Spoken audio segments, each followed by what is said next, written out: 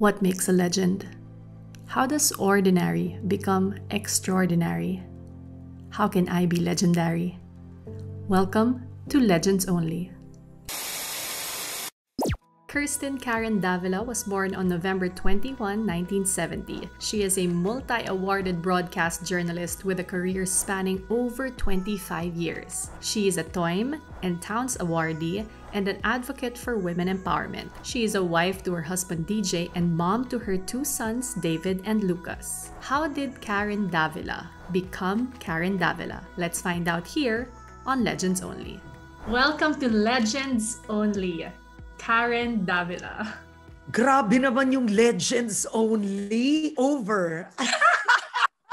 I told you it was the title of my special series and I thank you for saying yes. But I guess the inspiration for this series is really spinning that idea nga of how to be you po into how you became you. And so I wanted to find out how Karen became Karen. And I want to go back all the way to your teenage years. Wow. So in your teenage years, the first topic I wanted to talk about kasi was haters. And in an interview I did with you way back in 2013, I don't know if you remember, let me quote you. I really had haters, girls who just didn't like me. Malakas ang dating ko. I always felt confident with what I could do. It was mostly that. I knew I had something to offer. How did I become Karen Davila? Well, unang-una to your listeners, I'm the eldest of three and gusto ko to ikwento so they have an understanding why I am what I am, so to speak. So I'm the eldest of three. I grew up in a middle-class family. I was born in 1970. No, you may have many millennial listeners. My father lost his job and when he lost his job, I saw my mother take the reins at home. And what do I mean by that? My father was always there, but she was the one who suddenly had to start opening the business, start to look for extra income. She had to make sure that may pang tuition. She was the one borrowing money. And being the eldest, I saw this. And when we were growing up, I mean, I love both my parents, Bianca, no? They were always fighting. And it's very difficult. And I think part of the reason I'm like this, I would have to say in my younger years, Palaban, it was also because I always felt that I had to fight for myself. I mean, my parents were good people, but it was just difficult. I didn't have what I'd call a rested childhood. So it's me, my sister, Colleen, who's also such a super achiever, and my youngest brother, Carlo. My mother nga always told me that nothing would be served in a silver platter. I think seeing my mother do so much, kasi my parents started to become financially hard up when I was in high school. I was in a private school, Colegio San Agustin, and it became quite difficult after that. So when I went to college, actually looking back now,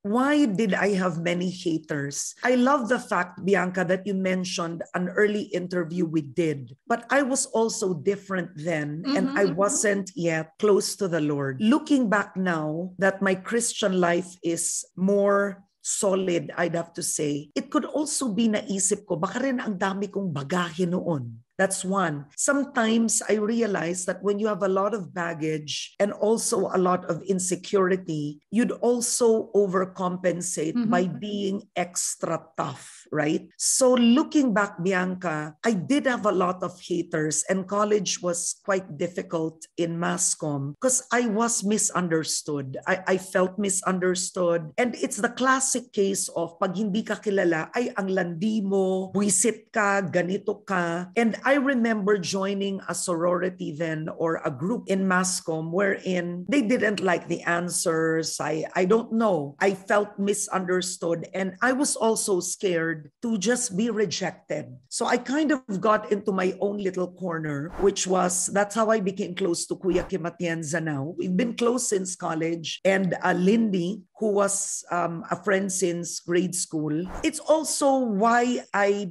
strengthened who I was. So to your listeners out there, no, na you're young, mahirap rin kasi if you're hated tapos magbabago ka ng sobra-sobra, 'di ba? Medyo titibay rin ang loob mo eh. And I'd have to say, dun tumibay ang loob ko. That made me also, when I applied for a job, I really wanted to succeed in my career. So it's two things, no? I knew I had to work so hard, Bianca, to become successful.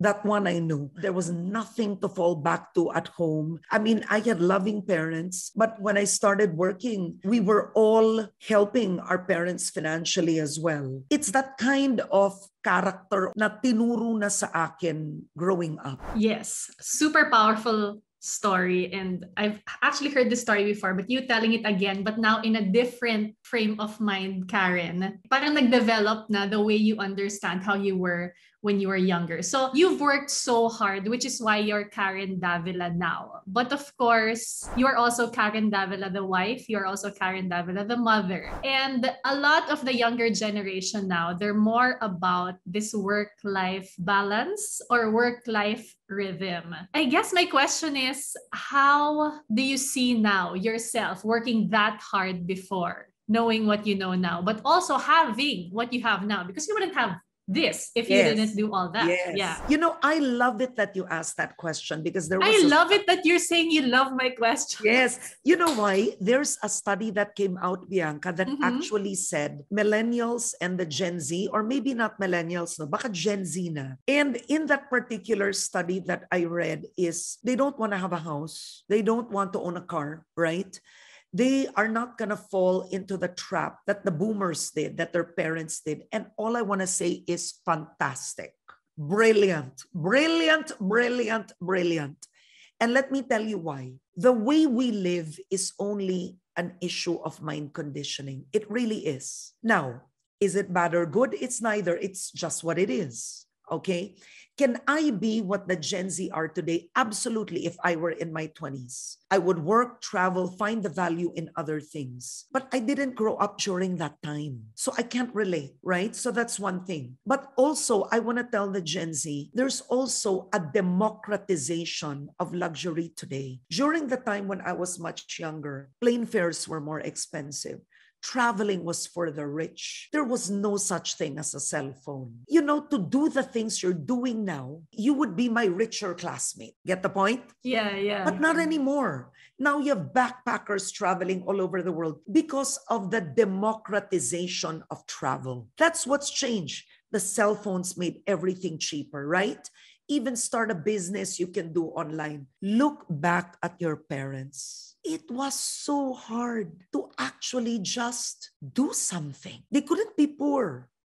Eto, you could have a little in your wallet and freaking go to Starbucks and enjoy this perceived life. But walang ganun nun. Walang ganun nun. So that's one thing you also need to understand, right? Gen Zs today enjoy this democratization of what is luxurious is more available too, right?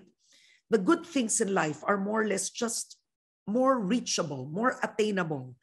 Number one yun. Number two, to the young kids out there, I feel it will be a waste of time. And this is like an ate talking.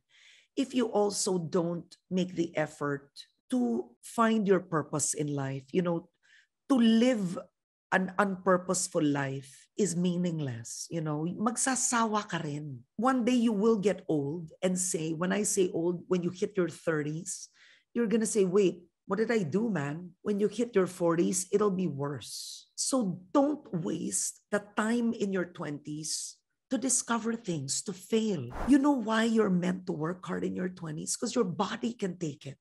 As you get older, you get weaker too. So there's a reason that that's the body clock where we live with. I think to your young listeners, this is what I have to say. Find the dream. You know, don't just go around walking on this earth and be a waste of space. Don't. Whatever the dream is, you know, be a good teacher. If you want to serve in a community, if you want to be a CEO, you want to be a healthcare worker, whatever it is. The point is, find the dream to be the best you can be. You know, you owe that to yourself and then enjoy. right? Nobody said you couldn't enjoy, but you got a dream. You need to have a dream. Which brings me to my final question, which is something I ask all the legends. Wow. Oh my God. You were talking about finding that path, right? So how do you do that? What would your advice be on how the younger generation or even someone in their 30s or 40s to find what they are meant to do and the path that they should take? Number one, you need to listen to your heart. And when I say your heart, I don't mean you just listen to what you want. No, there is such a thing as you're listening to your heart, your whole being, an honest assessment of what gifts you have. You'll know it. You'll know it. In one person, I've always said you can be a singer, a dancer, an artist. Maybe you draw well, you're a good cook. But we don't know the future. And I get manifesting is what Oprah calls visualization. The word manifested wasn't uso nung panahon ni Oprah. But in her DVD on how she became Grabe Oprah, naman yung DVD, Karen. DVD! Yeah, I love it. Age na age, dear.